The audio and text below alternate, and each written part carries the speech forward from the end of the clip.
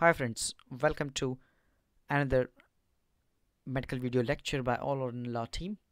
Today we are going to talk about black eyes.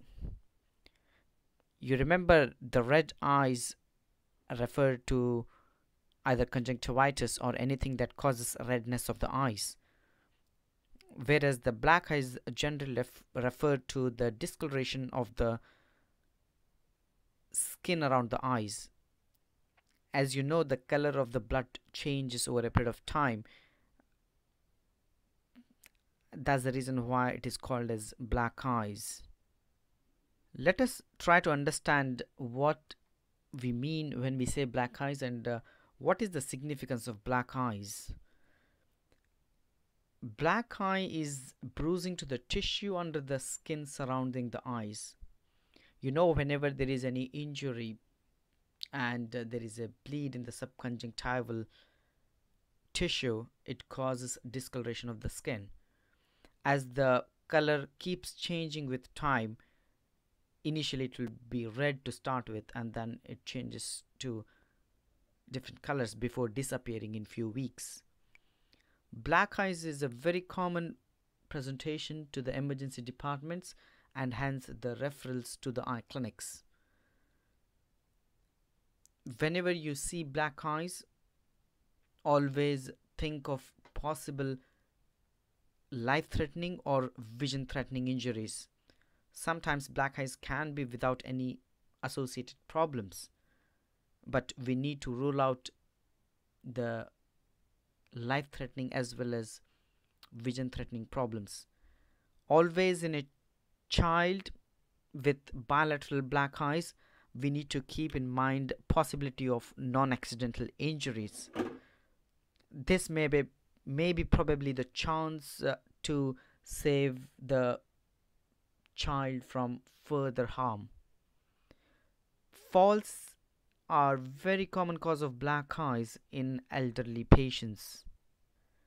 Let us try to look for the important causes for black eyes. The most common is trauma, especially when someone is punched on face, or if patient had an accident or patient had a fall. So trauma is the very common cause for black eyes. Secondly, any surgery around the lids, around the eyes, can cause black eyes. Head injury sometimes, especially the basilar skull fractures, can cause bilateral black eyes. Obvious penetrating or blunt ocular injuries as well can cause black eyes. As I said, think of non-accidental injuries in pediatric patients. Spontaneous bleeding in a patient with bleeding disorders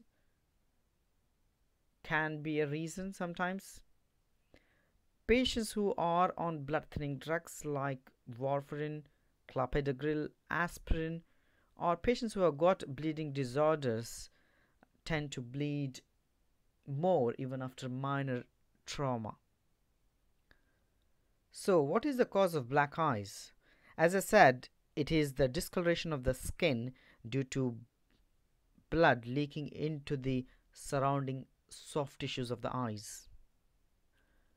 Whenever you see a patient with black eyes, the most important thing is to rule out any neurological symptoms or signs like any history of loss of consciousness, memory loss, or severe persistent headaches, drowsiness, seizures, or vomiting suggest a significant head injury.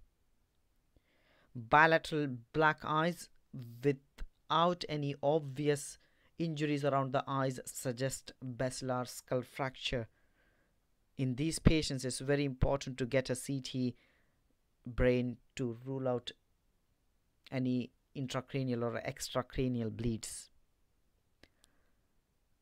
Any symptom of blurring of vision, double vision, loss of vision, flashing lights, or shadows always suggest a significant ocular injury. These patients need to be assessed by the ophthalmologist to rule out eye problems. Let us try to see what all we can see in terms of ocular injuries in a patient with black eyes.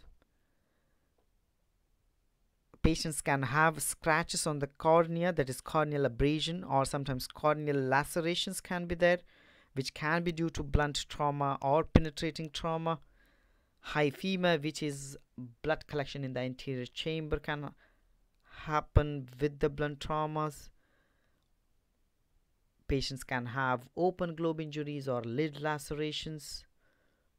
Patients can develop traumatic cataract post penetrating or blunt ocular traumas. Post injury, some patients can develop inflammation within the eye leading to iritis. Any significant injury to the eye can cause increase in the intraocular pressure leading to secondary glaucoma. Vitreous hemorrhage can happen in a patient with black eyes. Retinal tear or retinal detachment sometimes can be associated with vitreous hemorrhage in patients with ocular trauma. So any patient who comes with black eyes may not be having any problem with the vision, or he can have significant problem with the eyes. So what is the management of black eyes? It's very simple. If a patient has got any neurological symptoms or signs, then the patient needs to be referred for a proper neurological assessment, as any neurological symptom or sign can be life-threatening. If a patient has got any obvious ocular symptoms or any abnormal signs on examination, the patient needs to be referred to the ophthalmologist for assessment and management. So in a patient who has got black eyes, when you are examining the eyes, look for any signs of globe perforation or any laceration. If there is an obvious laceration, that will be easily seen. Sometimes a very deep anterior chamber or abnormal pupil or loss of vision sometimes suggest globe perforation, and if there is a perforation, it needs an urgent surgery to prevent the risk of loss of vision as well as loss of eye. If the force of injury is severe and if patient is complaining of diplopia, we need to consider doing an X-ray orbit or sometimes CT scan of the orbit to rule out any orbital wall fractures. If the patient is not able to see and you're not able to see the back of the eye, then the patient needs an ultrasound B scan to rule out a retinal detachment or sometimes globe perforation. If the intraocular pressure is high in the eye, then that needs treatment either with the drops or sometimes with systemic medications like acetazolamide, oral or intravenous, or sometimes intravenous mannitol. Any patient with black eye, always explain the long-term risk of cataract, glaucoma, or retinal detachment, and the patient needs a long-term or sometimes even lifelong follow-up with optician or ophthalmologist to pick up these vision threatening problems. What is the prognosis of black eyes? Black eyes themselves are not usually serious, but they sometimes can suggest a serious injury. If there are no associated serious injuries, generally the black eyes subside with time within few days. Generally the swelling starts to come down within few days and the bruise will turn brownish to yellow eventually before disappearing completely. They take about 1 to 2 weeks to heal completely. Ice packs to the skin around the eyes sometimes can be helpful. Patients can take some painkillers such as paracetamol or brufen for the pain. Aspirin, which sometimes can cause increased bleeding, should be avoided in patients. I hope you found this presentation on black eyes useful for understanding what are black eyes and what we need to look for in patients who develop black eyes due to any reason. Do share, like, subscribe, and comment on the videos on honor and law. Thank you.